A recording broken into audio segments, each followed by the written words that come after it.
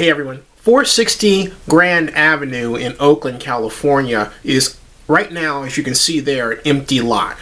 But it is the focus of a 74-unit, 5-story building that will have homes that are priced from a rental perspective at 60% over the median for the area. About 30%, if memory serves, of the units will be Section 8. In other words, and why Section 8? Well, for one thing, the developers, Bridge Housing, which is known for making quality low-income developments, got a Section 8 loan from the government to build this facility. And so you have to give these vouchers so that people who ordinarily would not be able to afford these beautiful units, which will be in the heart of Adams Point, will be able to afford them.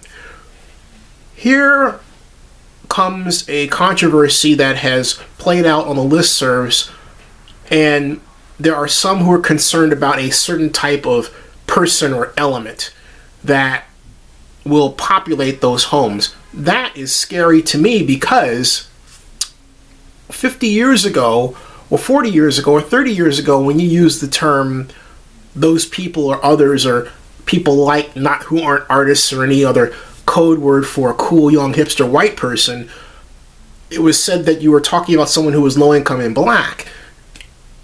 Fast forward to today, I'm going to say this straight out because I'm upset and this person's upset me. We have people in my neighborhood like Vivian Romero who say that they are concerned that we're not going to get artists, we're going to get, and her implication, her email was people who are undesirable. And I wrote back, who are you to say who's desirable or undesirable in Adams Point? Just because a person can't afford more than a certain level of rent does not mean that they're bad people. And I have been fortunate enough to know people who have had very little money, who've gotten a lot of money and became rich, people who sadly had a lot of money, who lost it, filed for bankruptcy, and they are not rich anymore. You don't judge people that way.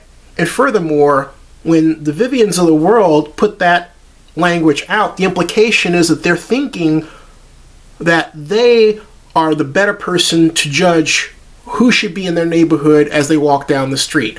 Now, Vivian contacted me afterward, but her words didn't make it any better.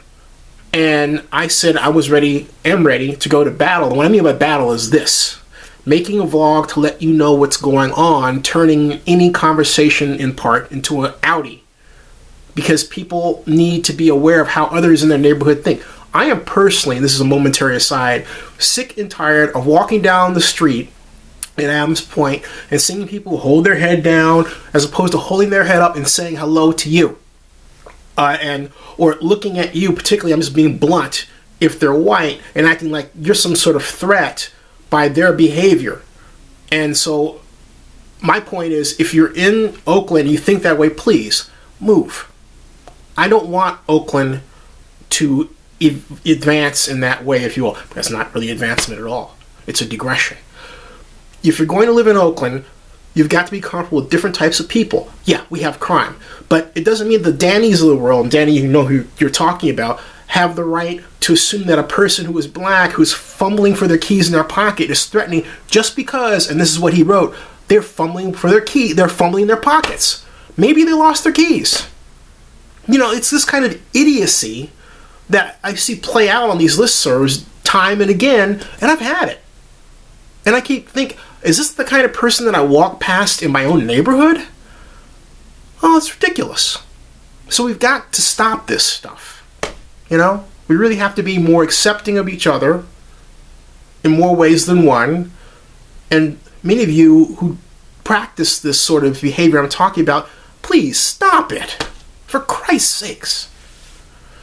Now, getting back to the development of 460 Grand Avenue in Oakland, I think it's going to be a positive addition to the neighborhood. And yeah, I understand the concerns about more crowding, but the bottom line is that we can't have our cake and say that we want better restaurants and a better series of places to be in Oakland, and then at the same time say that others who have access to the cake really can't have access to that cake because we're here first. The bottom line is that the neighborhood is in more demand, and so what we've got to do is say, how can we make sure that people can live in the neighborhood in an affordable way? This is a project that is not one that is gentrifying. It is one that's positive, and I think it should be built. In fact, from all indications, it's going to be.